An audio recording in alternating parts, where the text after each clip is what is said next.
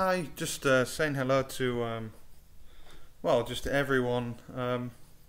Just to openly say to anyone who has a mental health problem or believes they have a mental health problem or feels, some large discontent, like something isn't right internally. It doesn't matter where you're from, what language you speak. Maybe you don't understand English. Maybe someone's interpreting it.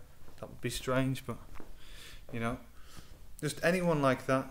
I support you. I hope you get better in your life. And just to realise that if you are in a bad place or if you're struggling at any time, that the world does get better and the world can get better. That things might seem impossible, but that doesn't mean they are. Some things are impossible, but I don't mean I don't know, breaking down a 500 metre thick wall with your bare hands. I don't mean that. I mean if something seems emotionally impossible, it doesn't necessarily mean it is. Maybe in this moment it's emotionally impossible for you, but that doesn't mean it is. Yeah. And I'm sorry if that sounds condescending. It's not to sound condescending. Genuinely, I care about you and I hope that you're alright and you have a good life.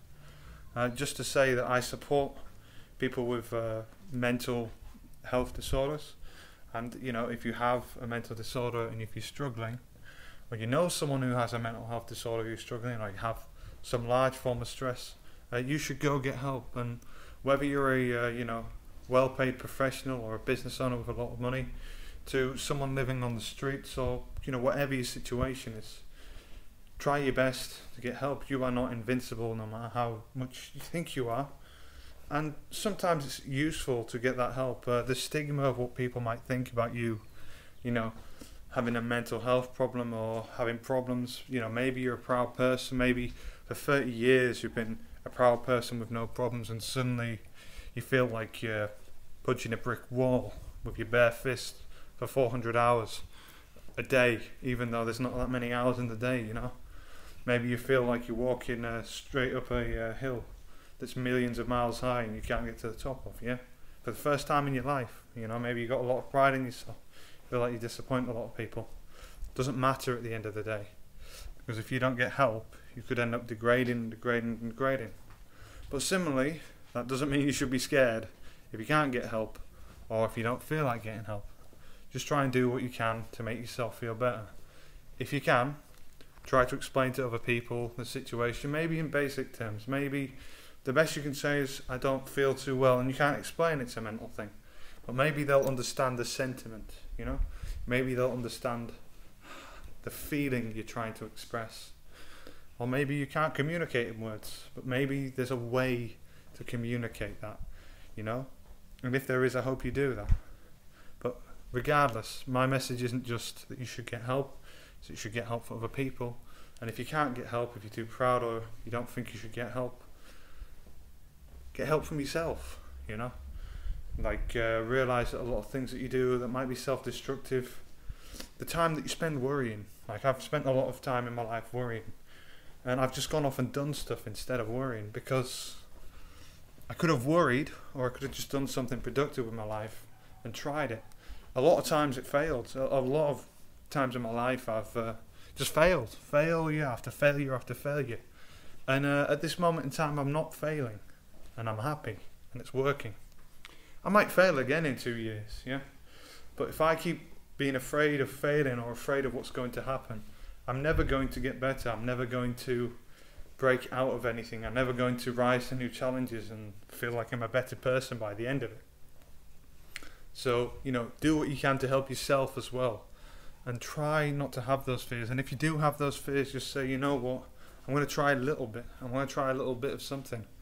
I don't know how severe it could be. Perhaps you could be bedridden all the time with physical disabilities too. But try. Do what you can. Every little bit. Inspire yourself with things that are positive. Maybe put pictures of people you love across your room or whatever, Maybe it's a very dangerous situation, in which case, understand it and don't fear it, Just understand that this is how life is and kind of try to embrace it if you can, Do what you can to put yourself in a better position in your mind. That's my advice. And yeah, this doesn't just go to people, random people on the internet. It doesn't even just go to people with mental health disorders. It goes to the people out there who are nasty to these kind of people. You have to understand that hurtful actions like this can cause, real world consequences. Try to acknowledge that you can help someone else and try to do it. If you can't, if you don't have the time, or you don't understand the problems you're causing, or you're not causing the problem, very good on you, or understandable. But if you have time, or you feel like you could do something for the world, help someone like this. Maybe it's just someone on the street who looks uncomfortable. Ask them how the day is. Maybe they'll feel more uncomfortable, and just maybe apologise, walk away. But try. That's the point. Maybe it won't work. Just try. Just try to help. When I came here, I spoke awful Spanish, and I was in Ecuador, speaking terrible Spanish. Yeah. I was staying at like a hostel somewhere in Ecuador. I was kind of staying with a family there, and this young sort of teenager, I think she's 16, 17, something like that. She had run away from the house, and she just had a party with her family. I couldn't speak very much Spanish at this point in time, and I sort of understand we had to find her and do something. Now I was shitting it. I didn't even know what I would do. I didn't even know if that was what was happening properly. I kind of guessed it because she wasn't around, and people looked panicked and were sort of walking around a room looking for something.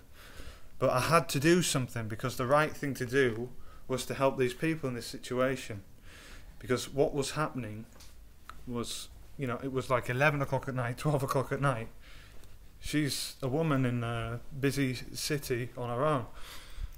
A young one who's vulnerable.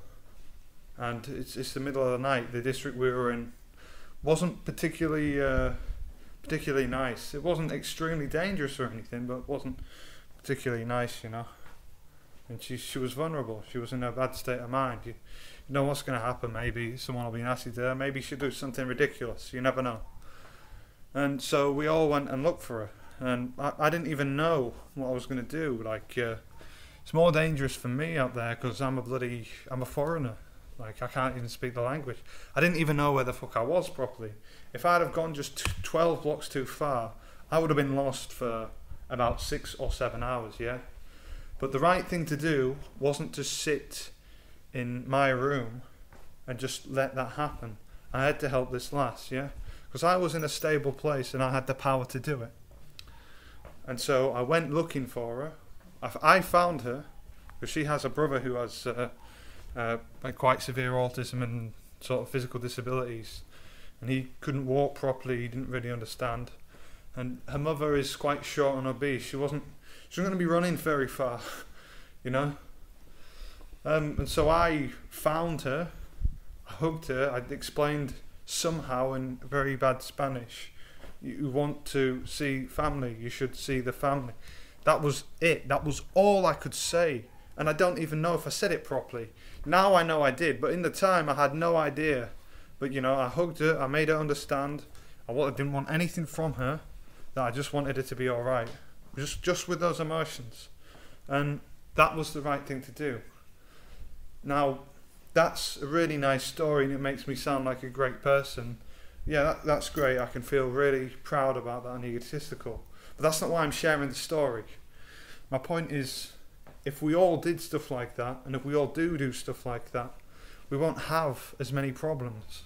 If we're able to trust everyone on the street, if everyone on the street is like that, we should be alright, wherever we are, we should be alright.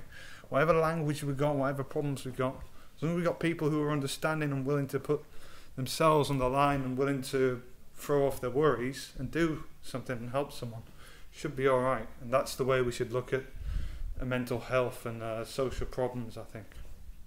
Anyways, to my friends in the UK, those with and without mental problems, I miss you. I still think about you. I know I've got my new life and I'm very happy. I am very happy, but I still miss you guys. I still think of you. I've moved on from that life before, but I still think about you. I still remember the good times we had. And I still remember, you know, a lot of you guys with mental health problems, you know. And, you know, I hope the best for you. I remember leaving the area and, you know, remembering a lot of my friends with problems. But, you know, it goes to you guys as well. I still think about you guys. I still love you. Sounds a bit corny, weird to say, but it's true. You know, I have a lot of good memories with you guys, and it's not the memories, it's the presence of you. I remember having you like a ghost in my mind, but a ghost that when the ghost touches me, I feel kind of happy, you know. So it goes to you guys as well and everyone out there, you know. I hope it goes well for you. And yeah, I'm a person who supports people with mental health problems. Thank you very much. Goodbye.